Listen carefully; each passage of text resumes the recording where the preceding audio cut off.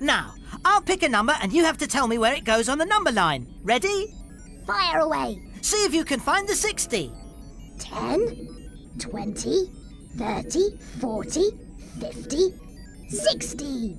60 is more than 50 and less than 70. Good!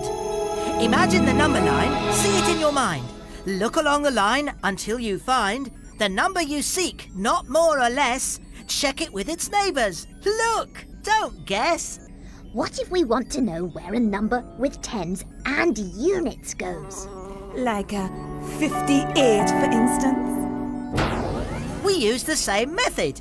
We use the tens to check where the 50 goes. It's more than 50, but less than 60. Right! And then we count along the units.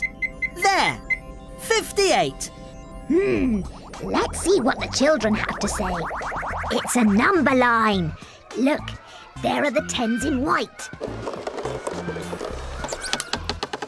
Here we go, the first number is 78. 78 means that it must be more than 70. But less than 80. 70, 71, 72, 78, 79, 78, 77, 78. So with 78, it's quicker to count back from 80 than count on from 70. It's number 63. It will take longer to count back from 70, won't it? 63 is 3 on from 60. 1, 2, 3. That's why he counted on from 60, because the 3 was nearer to 60 than it was to 70. It's number 45. That is nearer 40.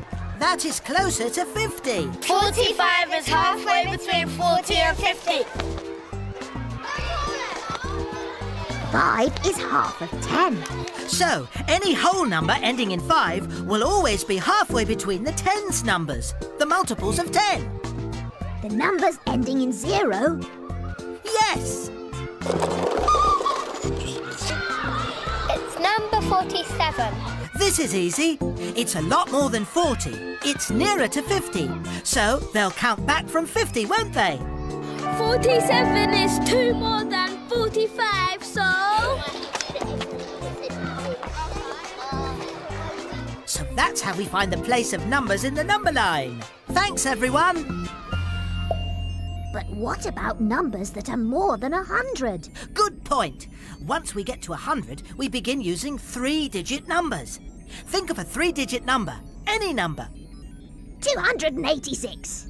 It's more than 200. But less than 300. But which is it nearer to? 200 or 300? 286. It's got to be nearer 300. So it's the same method. Of course! These chaps, the ones, are the smallest numbers. They go from 1 to 9, but then you run out of numbers. Don't worry, little fella. We just need some help from the big guys. Bring out the tens. Place value helps us work out the value of a digit depending on its place or position in a number. Now let's speed things up and see what happens when we get to 99. We've run out of numbers again, so this time we need the hundreds.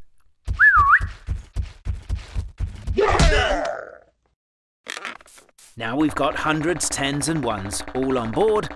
Let's jump forward to the thousands, which are even bigger again. Then get ready, guys, because next up, it's time to get out of here!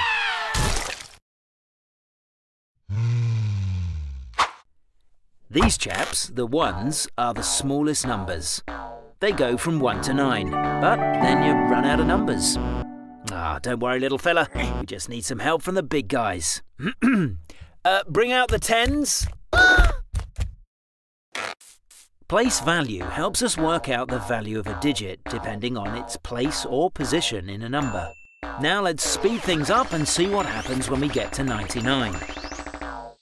We've run out of numbers again, so this time we need the hundreds.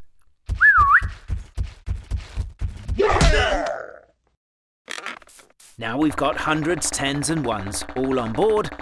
Let's jump forward to the thousands, which are even bigger again. Then get ready, guys, because next up, it's time to get out of here!